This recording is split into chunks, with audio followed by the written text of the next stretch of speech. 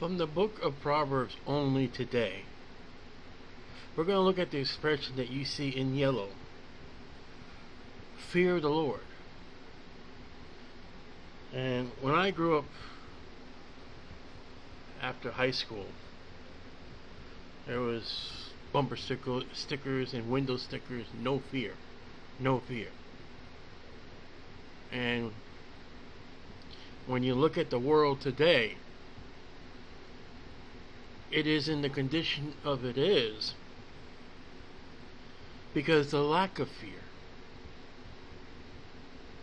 especially the lack of fear in the Lord.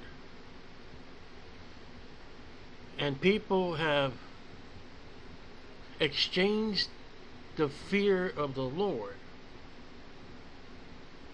to themselves. And I don't mean the fear of themselves, I mean it's themselves. I mean, Black Lives Matter. I mean, no, all lives matter. We got a nation today, you know, they uphold Donald Trump as a god, and Christians go against the scriptures, and they mock the President of the United States, Joe Biden. You ain't Christian. You ain't Bible. Put away King James Bible 1611. Put away Christian title and your pastor title. If you're going to rank on the President of the United States, you don't fear God. And you don't fear the word of the Lord.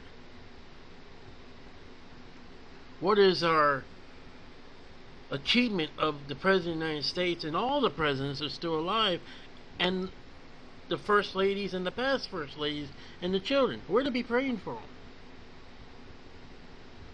We ought to be speaking to God more in this present and evil world that we live in. Now, Proverbs 1:7, you see on the screen, the fear of the Lord. Solomon writing is the beginning, the start. You know, you see in Genesis 1 and John chapter 1, the Gospel of John, 1 John, in the beginning. Solomon's in the beginning is knowledge.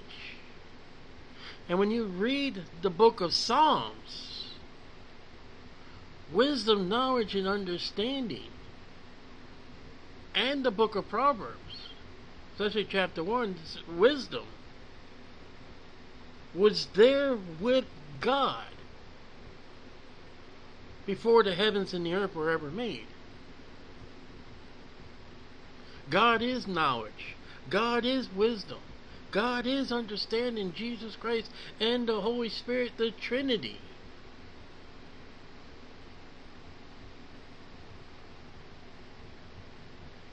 We live in a day and age of knowledge, of colleges and universities, and yet there are people who don't know if they're a male or female.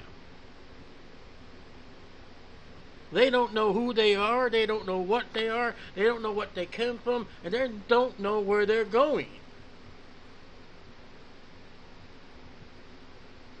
The church has no knowledge of God because the church does not fear God, the Lord. They fear not being accepted by people. They fear the authority of the pastor. But they don't have the fear of the Lord. That's knowledge. They say we got universities and they're expensive and everything like that, and they're coming out and they don't know nothing. Oh, you can make a nuclear bomb, you can build a nuclear submarine, you can design an electric car, you can come up with all these achievements of worldly knowledge.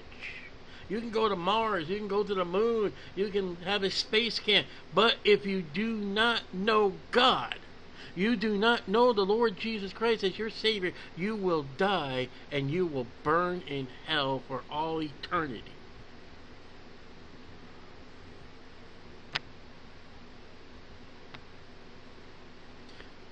Knowledgeable men all the way back to Adam are in hell today and are going to hell.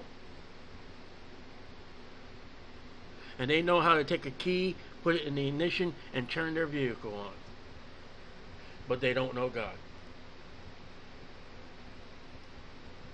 They don't know, believe on the Lord Jesus Christ, and thou shalt be saved. They don't know, for God so loved the world that he gave his only begotten Son, that whosoever believes in him should not perish, but shall have everlasting. They don't know that. And churches today are told, go in all the world and preach the gospel. They're not taking the knowledge of Jesus Christ and the gospel, that Jesus Christ suffered and died according to the scriptures, and was buried, and arose again the third day according to the scripture. No, you know what they're taking?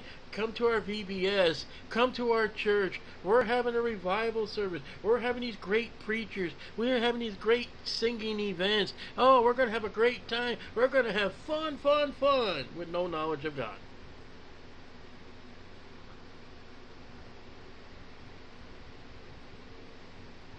Friend, the only way a lost man is going to come into the church is by faith and belief and fear of the Lord. There's no faith and belief. There's no trust in Jesus and in the cross and the resurrection. They can go to your church 365 days in a year for 400 quadrillion years and still be lost. With all the religion. But fools despise wisdom and instruction. And if you go to Psalms chapter 14, it says, the fool has said in his heart that there is no God.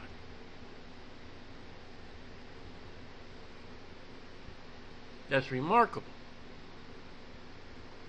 Because when you come over to, I don't have it set up, when you come over to Proverbs, oh, they did. I was looking at something else today. Sorry. Proverbs chapter 1, it says here, the fear of the Lord is the beginning of knowledge. Okay? Oh, that's where we are now. The fear of the Lord is the beginning of knowledge. Psalms 14 says, the fool has said in his heart that they don't fear God. They don't care. I mean, many years ago when I grew up lost, before I was saved in April 1987, I was in a Catholic church, and the Catholics feared God. Well, they may have the wrong God, they may have the wrong ways, but they feared a God. That's not happening today.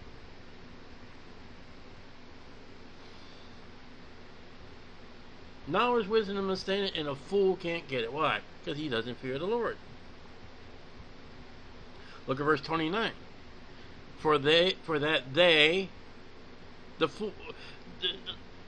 Those that reject Jesus Christ, if you read Proverbs chapter 1, we're not going to look at it. The simpleton, the scorner.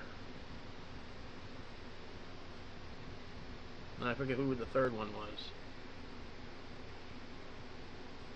There was a scorner, there was a simpleton, and there was another one.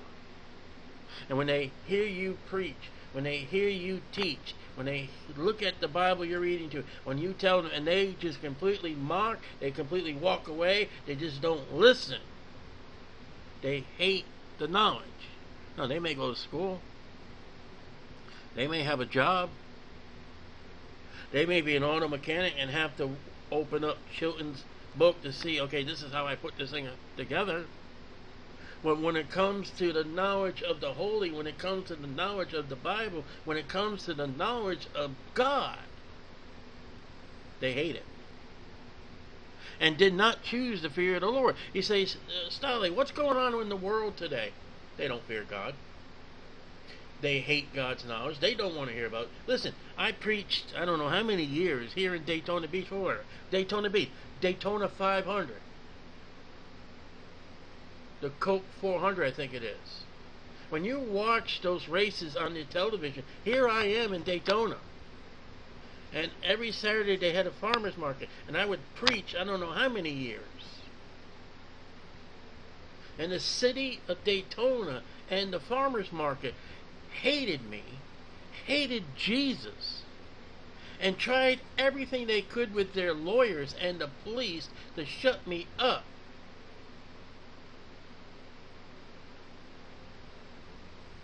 And they couldn't. You say, what was the only thing for those people at the farmer's market should have done? Fear the Lord.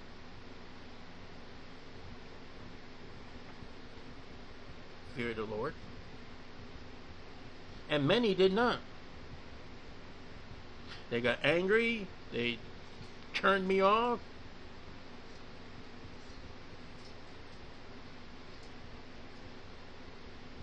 There was one guy there.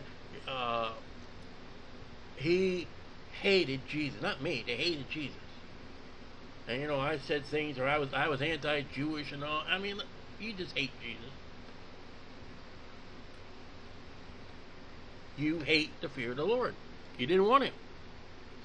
I don't know who they chose. I don't know if they chose the Pope. I don't know if they chose the space program. I don't know what.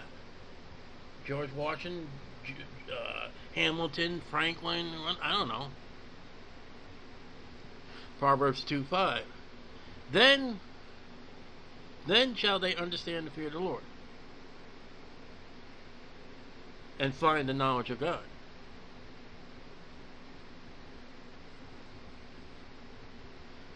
The fear of the Lord bringeth knowledge.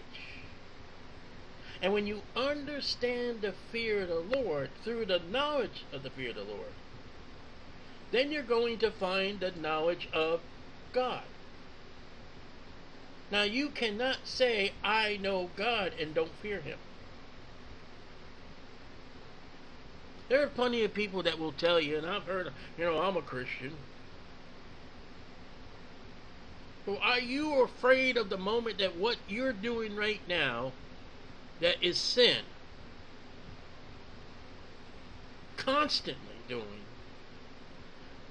Do you not fear that the rapture could happen right now and you be caught in your sins? No.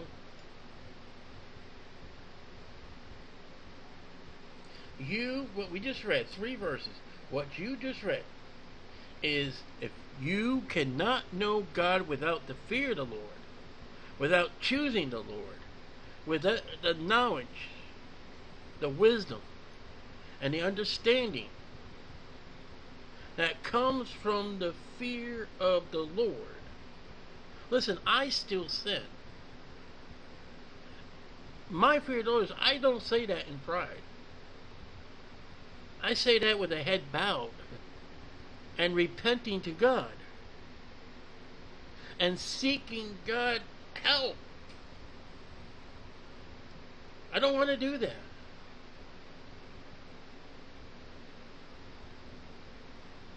And we come to Proverbs 8:13, the fear of the Lord, there it is again, 14 times in Proverbs, is to hate. Oh, he's a hate monger. He's a hater. Erase the hate. That's not Bible. Later on in Proverbs, you're going to see there are 7 things that God hates. There are things that the whole holy God of love hates.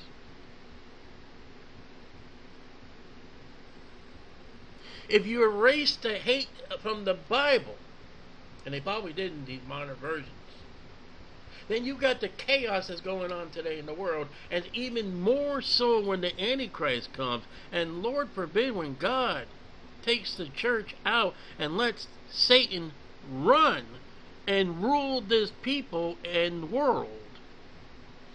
And then Proverbs 8:13 will just be a phantom. Because it says, if you fear the Lord, I'm a Christian, you are to hate evil. And many people can't even describe what evil is. To them, evil is what shows up on the movie screen. So the fear of the Lord is the beginning of wisdom. It is choosing Jesus, choosing the Lord, and to understand would be the knowledge of God. And the fear of the Lord is, number 1, hate evil.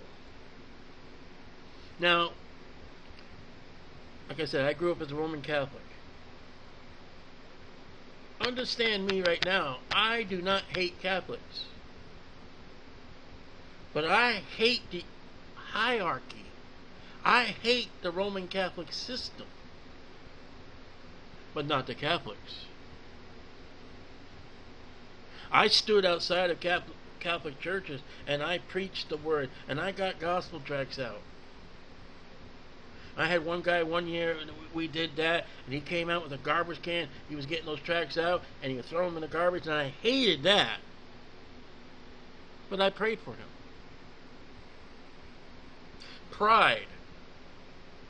You can say you are a Christian, and let me say, you're going to support Donald Trump, the pride of Donald Trump. You're gonna say, God bless America, and America in His pride, and the pride of your football team, and the... Wait a minute. The fear of the Lord says you're to hate pride. Well, listen, you got all these things you're proud of, and you got all these things you represent in pride, and you got all these things you're supporting in pride. You don't fear the Lord. Like I said, I pray for Donald Trump, but I hate his pride. I look at that face and I see arrogancy. And I would say, when you see the face of Donald Trump, you should put that face down in the Bible, and they're going to hate me for this, under arrogancy, the definition. I pray for him. I'm proud to be... No. You can't say that and have the fear of the Lord. Arrogancy. You're just arrogant. You're to hate that. You're to hate somebody is just... It's all about me. Black Lives Matter. You can't say you're a Christian and support such a thing.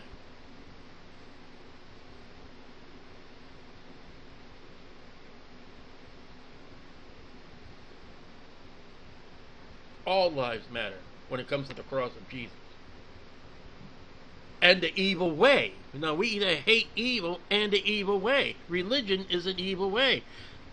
Education is an evil way. When they teach monkey men, they teach everything but creation. That's an evil way. You're to hate that.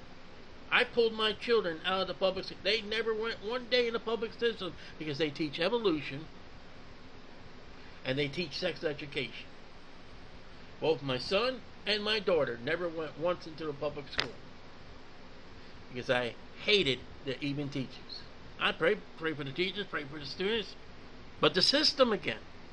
Don't say I'm anti-Catholic. Don't say I'm anti-public school and all that. No, the system.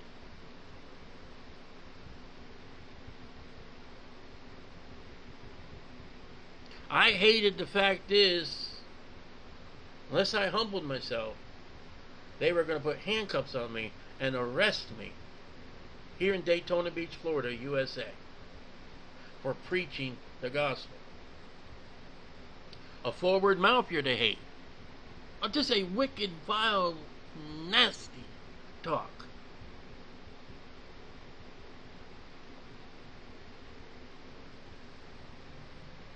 Your talk shows. It's just nonsense. People you work with. Just the filth and the, they come to work Monday and, oh, you can't believe all the women I slept with, oh, the parties that we had, oh, that's filthy. You're to hate that.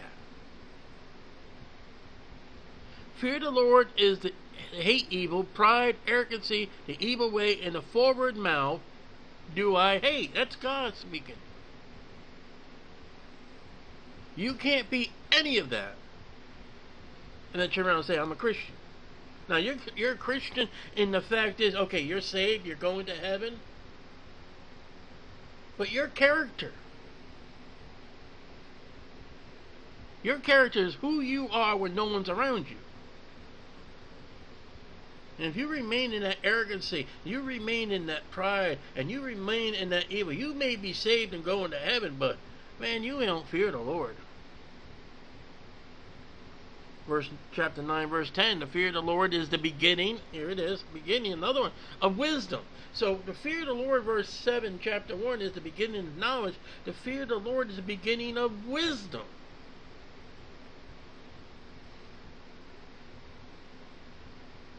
So at the same time, when you get the fear of the Lord, you will get knowledge, you will get wisdom, and the knowledge, chapter 1, verse 7, of the holy is the understanding. So let's look at this. Chapter 1, verse 7. The fear of the Lord is the beginning of knowledge. Chapter 2, verse 5.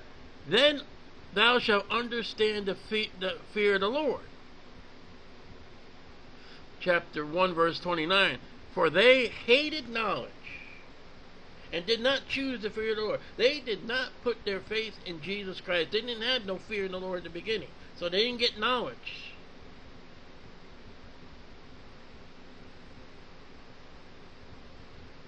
Chapter 9, verse 10. They did not get the wisdom from the fear of the Lord and the knowledge of the holy is understanding. So chapter 2, verse 5. Thou shalt understand the fear of the Lord and find the knowledge of God. They all three work together on the source of the fear of the Lord. That would cause you to repent and put your faith and trust in Jesus.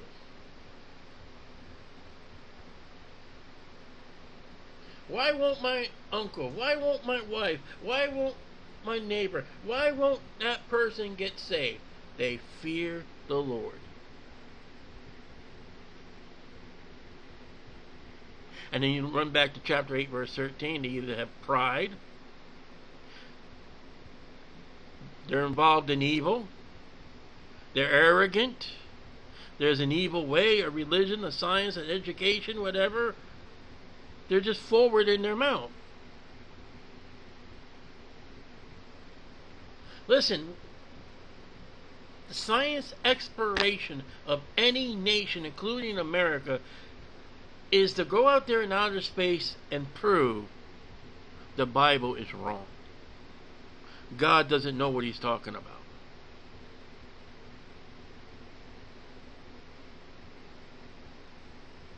So you cannot know God. And you cannot say you can understand God without the fear of the Lord. And the fear of the Lord is when you choose Jesus Christ as your Savior. You put your faith and trust in Jesus. You get the Holy Spirit that indwells with you. And you cannot know anything without the Holy Spirit. You could read the Bible and not be a Christian, not be saved. You could read the Bible 365 days in the year for 20 years, 70 years.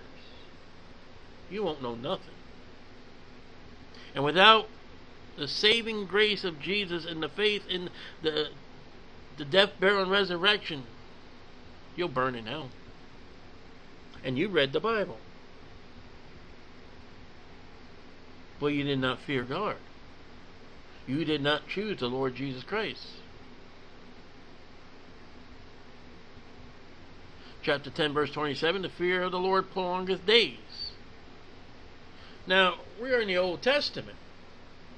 But this goes for Christians. You know how many times,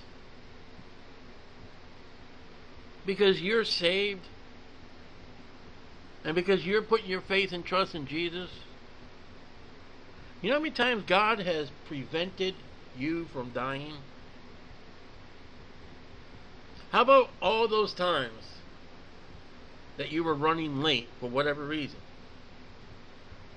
You had to make a U-turn and go back home for something. Or you had to make a U-turn and go back to working. Or you were asked to stay late. And I said we get grumbled and we get upset and we get aggravated and if we were going through that intersection when we were going to go through that intersection, we might have been hit by a person.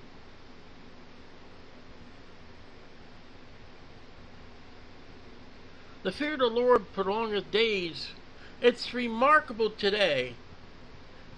I was going to say January. July 21st, 2024. We are in an age of great knowledge of wisdom and understanding of education. We got a space station, so they say. Yet a person can walk across the street without looking both ways. Friend, let me tell you, as a boy growing up, you know how many times my butt was whacked by my mother when I ran across the street and she caught me? You know how many times I was in trouble when we would be at the grocery store parking lot and, we get out of the car and I run all the way up to the front door without looking both ways? You know how often I got in trouble? You know how many times my mother prevented me from ending up in the hospital? Yet people just barge right on out. It's a crosswalk. So what? Do you know how much it takes for the speed limit that car is going to break? I had to learn braking distance to get my driver's license. I don't know if they do that today.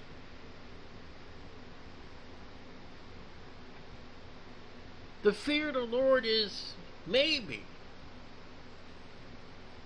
that God the Father has allowed you to live longer for His purpose. Be absent from the body and be present with the Lord. But Paul said it's more needful for me, and I can't quote the rest of the scripture correctly. Paul says, listen, I'd rather go back to heaven.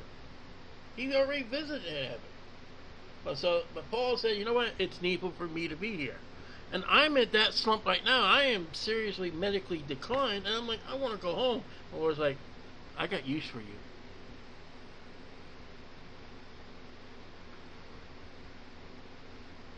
And I know there are unsaved people out there, and their lives have been saved. But they don't fear the Lord. How often does God get the testimony? God get the credit for that earthly salvation?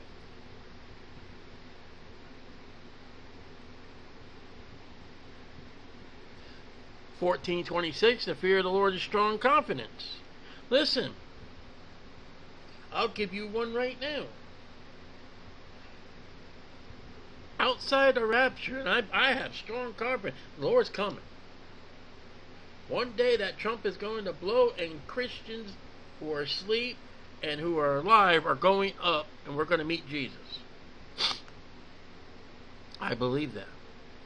I have a strong confidence that if I were to die today,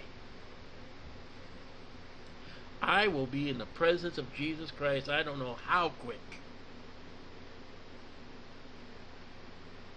I may go to bed tonight, close my eyes, and then see Jesus.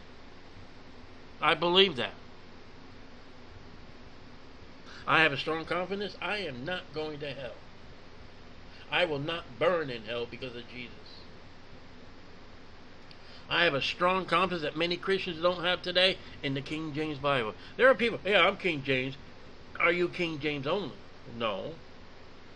I've had Christians in a Baptist church, King James, mock me for my confidence in the King James Bible.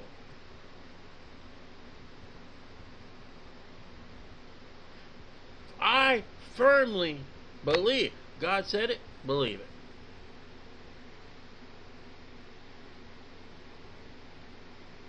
I know I'm saved. I know the King James Bible is the Word of God. I don't have strong confidence in the church building assembly. But I have strong confidence there is a place called heaven where God's throne is. There is the Son, the Lord Jesus Christ. He suffered and died and was buried and rose again the third day, all according to the scriptures. I have confidence in that. I have confidence that there is a city coming called New Jerusalem. I will dwell there forever. I have a strong confidence that there will be a new earth, and the Hebrews, the Jews, will be on that earth. I have a strong confidence that there will be new heavens, and that may be where the Gentiles go. I don't know about a confidence of Gentiles, but I know there will be a new heavens. 14:27, the fear of the Lord is a fountain of life. You know, they say here in Florida we got the fountain of youth. Well, I just read the other day they're saying that the water that could be contaminated. But there are places in Florida the water is contaminated. You're not going to find Jesus, the water of life, John chapter 4, contaminated. Do you want that living water? Do you want that thirst that you'll never thirst again, John chapter 4? You got to fear the Lord. In order to get that, you got to choose to fear the Lord, Jesus Christ. How did you ever hear about the fountain of life? Because you fear the Lord, you got the beginning of knowledge.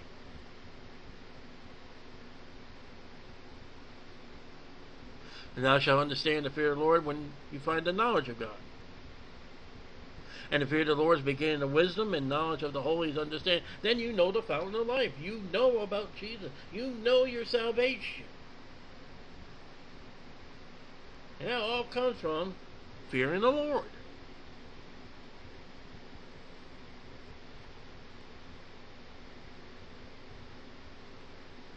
(15:16), excuse me. Better is a little with the fear of the Lord, and a great treasure and trouble there. Faith as a mustard seed. You know how small a mustard seed is?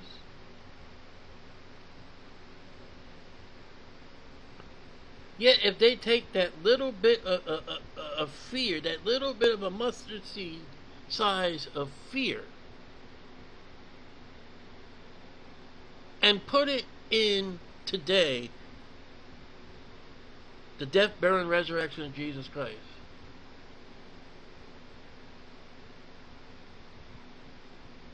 friend, you can own all the stores in the world,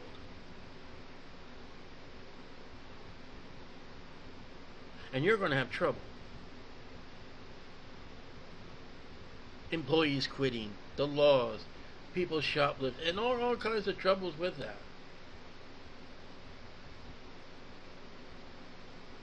And walkouts and strikes and weather phenomena and fires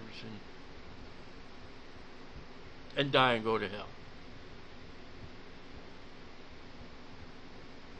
You know what's lacking today in the churches?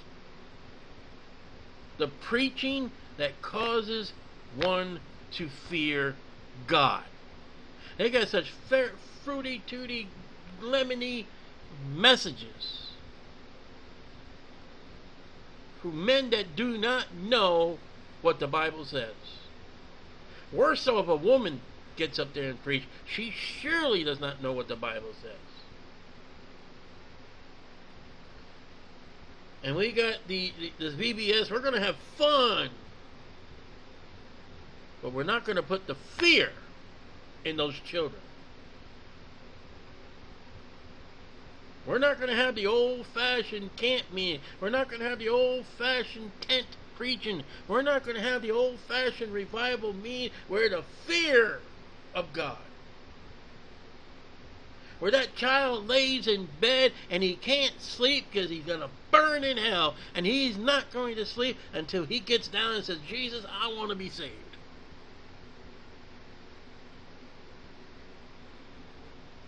That drunken husband get fear.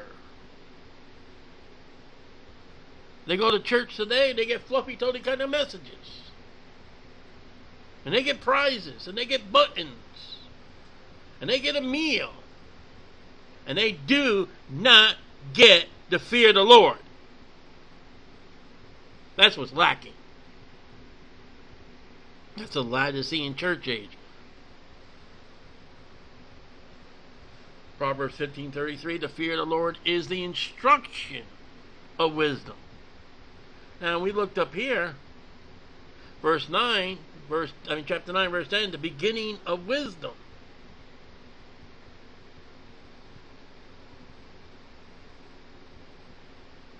Chapter 1, verse 7 is the beginning of knowledge.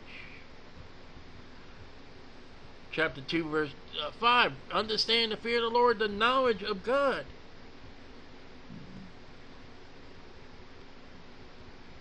The fear of the Lord is the instruction of it. Now that you put your faith and trust in Jesus,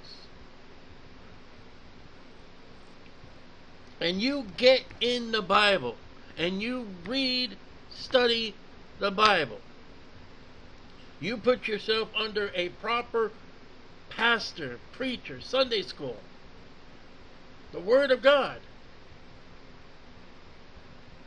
and you listen to that one preaching on the radio, and he may be wrong, he may have the wrong Bible, but if he still has the instruction of wisdom that will cause you to fear the Lord. Listen, I've had some of those radio preachers, I'm in the car, and I'm sitting in the car, I've got my eyes closed, and I'm repenting.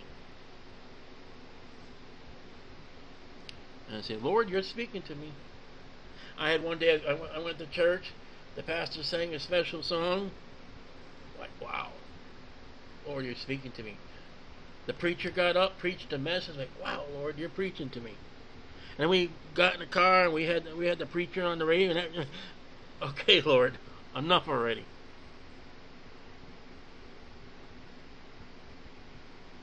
And then somebody posted something on the Facebook, like, oh, come on. I had the target marked on me, and all the arrows were right in the center line.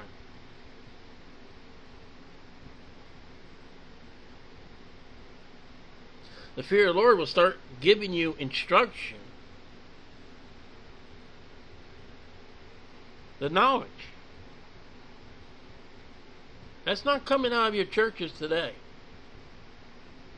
I was in one church. I've been in many churches. I leave them because they're faulty. I was in one church, and every Sunday morning was a salvation message. And I went up to the pastor. I said, Pastor, every Sunday morning you're preaching to the lost. There's no sheep food. You got goat food.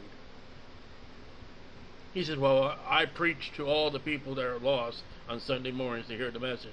I said, Pastor, everybody in this church is here every week. If they're lost, they've heard the same thing over and over and over. There are Christians in this church that are not getting fed.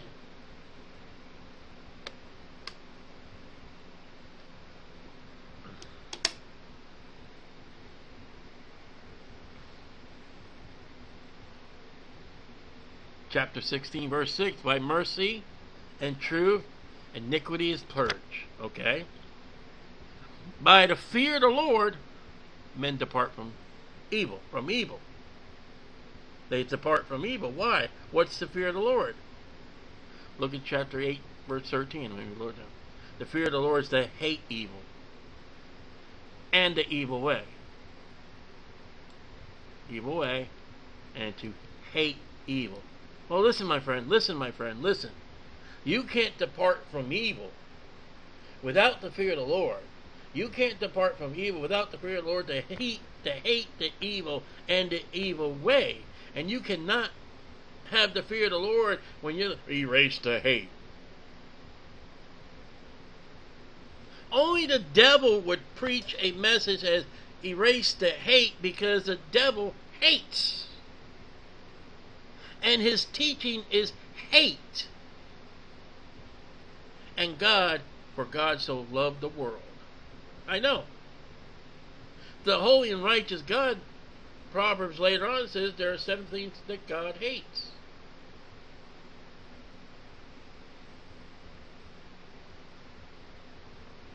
So hating evil and the evil way, fear the Lord. There are sins in my life that have been conquered by God, by the fear of the Lord. And there is no possible way that I could have done it. No way. Let me give you an example. I used to smoke. I started my first day going to high school, whatever year that was. I was the class of 87, so about 83, maybe. And I smoked all the way to 1990 something. I had emphysema. I smoked about 3 or 4 packs a day. And one time my wife and my son, we were walking back to the car, we were in a parking garage, and I just passed out on the hood of the car. I couldn't breathe. Went to a lung doctor, and he said I had emphysema. He said, you got to quit smoking. I had a hard time. And listen, when I went to church, I remember taking that pack of cigarettes that was open, and I put them on the altar. I said, Lord, take them. On the way home, I would stop and get me a pack of cigarettes. I tell my wife before she went to work, I said, listen, take this pack of cigarettes, hide them, don't tell me where they are. Listen, I call her up pleading, crying. I'd be smoking cigarette butts in the ashtray. And the doctor put me with something that was new then. He put me on this patch. You know, you put it on your arm. And I went to go get it. There's a drugstore that's all getting closed up. And I went in there and gave the guy the prescription, and he called my name, went up there, and he told me, he said it'd be $20. $20 then was the price of a carton of cigarettes. I said, that's ridiculous. He said, for $20. I said, you know what, sir? No sympathy. But I said, can you put that back on the shelf right now? Or he goes, yeah. He didn't put no. I said, I tell you what. Can you please put that back on the shelf? I'm not smoking no more. And thanks be to God, I did never smoke again, but once or 2 times after that. That was the Holy Spirit working in me. It was the fear of the Lord, the department. I hated that evil way of smoking. And it took me years and years and years and years, and then health problems. Listen, I got major health problems today because of smoking. When I was diagnosed with the emphysema and the other lung conditions like that, and thank God I don't have cancer, as far as I know, I told the pastor of the church, I said, this is my fault.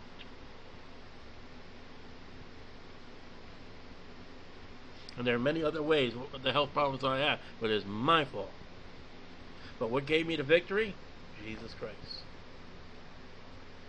Proverbs 19:23, the fear of the Lord tendeth to life. So in chapter 14:27 is the fountain of life.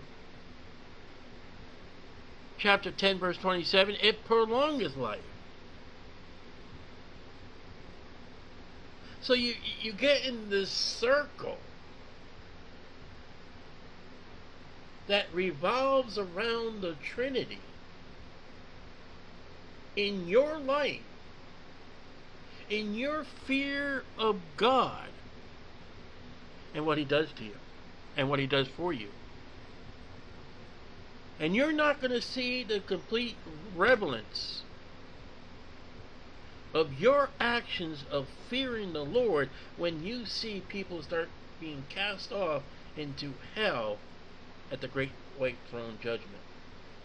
When you see many and many, many millions upon billions upon trillions upon more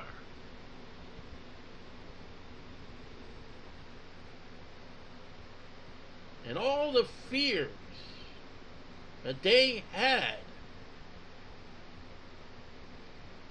phobias, but they didn't fear God. And life is in Jesus.